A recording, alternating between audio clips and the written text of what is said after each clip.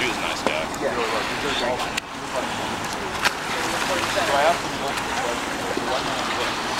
I don't know.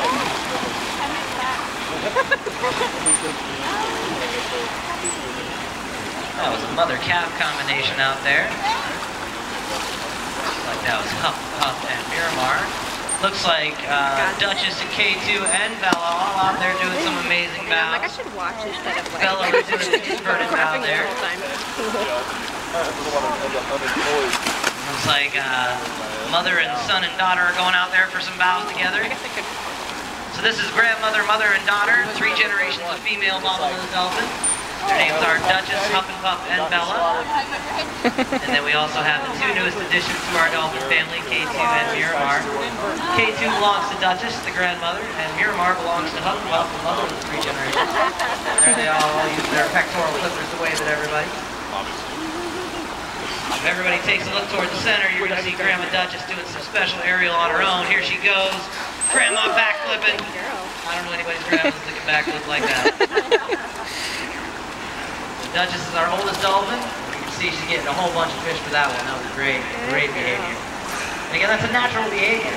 Anytime you see a trainer ask for one of these behaviors, it's simply an extension of that natural behavior. So we are honing their natural capabilities. And Duchess, she's been here the longest. She came here in the first year that we opened. She's been here for over 22 years now. She's our oldest dolphin. She's in her 30s. She weighs about 475 pounds, so she's also one of our largest dolphins. She's comparable to all the boys over there. The only boy larger is Osborne. Here she goes with her calf again. Her and K2 out for some huge bows.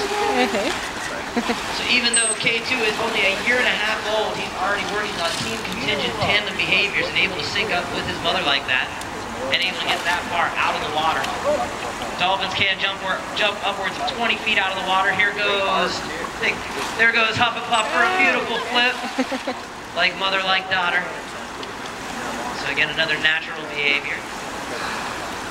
Really?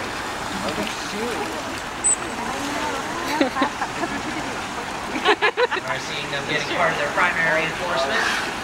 Looks like Duchess is going out to the center of the pool. Here she goes for some spin. Oh, there she goes. K2 joined in for a nice little aerial of his own. That's reinforcement. Yeah, they're like fish. Fish is fine. Still, even though she's our oldest dolphin, she's still incredibly athletic. There she is waving. Giving everybody a nice little wave. And we're seeing our dolphins getting part of their daily diet. Dolphins do eat about 5% of their body weight here on a daily basis.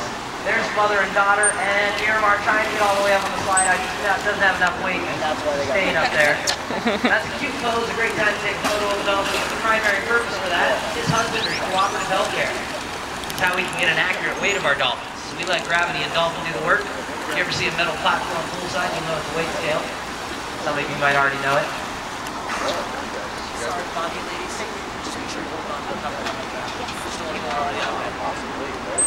There's Duchess showing off her whole body there. Duchess, like I said, weighs about 475 pounds. She is our largest female here and our second largest dolphin. Osborne, the 7-year-old in the first pool, he's our largest dolphin. I'll have to send this to you. I'm just recording it all. Huh? I'm just recording it all, so I'll have to send it to you. Yeah. I recorded some of it. So yes, our dolphins do participate in their own healthcare. That is husbandry or cooperative healthcare. Right now you can see some vitamin supplements. Right there, you can see that syringe connected to a tube that's going into the throat of Bella there. That's a non-invasive behavior. Dolphins don't have a gag reflex. Their mouth directly connects to the stomach and the blowhole directly to the lungs. There is no go-between. The dolphin doesn't have to worry about choking on anything. Their blowhole is the only place they breathe from, so that's the only place the air is exchanged. And that's the only place they vocalize from. Even if a dolphin's mouth is open, there is no sound that comes from the dolphin's mouth. There we go. There's some vocals from Duchess. Interrupting what I'm talking about. She always expects me to listen to her. She's the matriarch, so I should be listening to her. She's in charge. She's being a goofball. There you go. Yeah, that's how I'm done.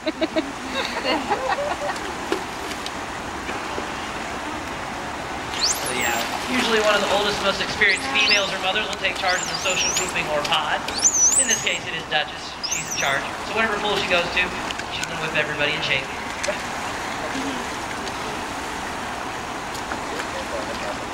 Now, if you look inside Duchess's mouth, or even her daughter or granddaughter, or her son or grandson, you'll see a whole bunch of teeth in there. There they go for some more bows. Anywhere from 72 to 104 cone-shaped teeth. They use these teeth for grasping onto their food. They don't chew their food like us. They swallow it whole. As I said before, they don't have gag reflex. So we can actually train them to take a gastric tube into the first chamber of their stomach. We can take a sample of their stomach acid. Or, that's a way we can administer. I'm sorry. Like So not only can we collect that gastric sample from their stomach, we can collect a urine sample from these ladies, or our gentlemen over there too. Dolphins can pee in a cup just like we do. So through step-by-step approximations, we build these behaviors with them, we build trust and rapport, and then we stay consistent with these behaviors so we and they all know what normal is. We want to keep them comfortable with everything we have to do in their life. So, like I said, urine samples, fecal samples, gastric samples from their stomach, respiratory samples from their blowhole, just like we would blow our nose, they can blow their blowhole and get a little mucus. And then blood draws from their tail flukes.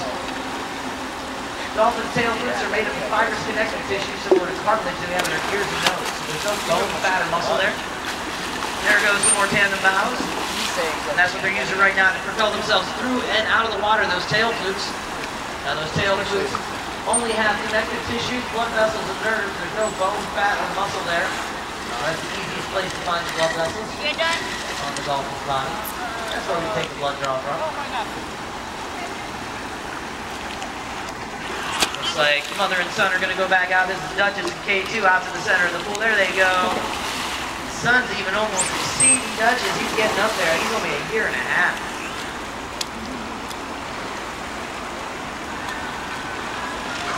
Now we can also perform sonograms on our dolphins. We have the same ultrasound equipment we use on ourselves. We can monitor female pregnancies, female cycles, as well as the inner workings of all of our dolphins. We can check out all their organs. So we can even do sonograms on our male dolphins.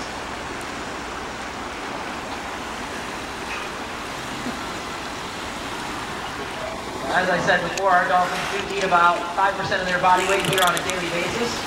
On their natural environment, they do have to hunt and forage for their food. So there is a possibility they could go a few days without eating.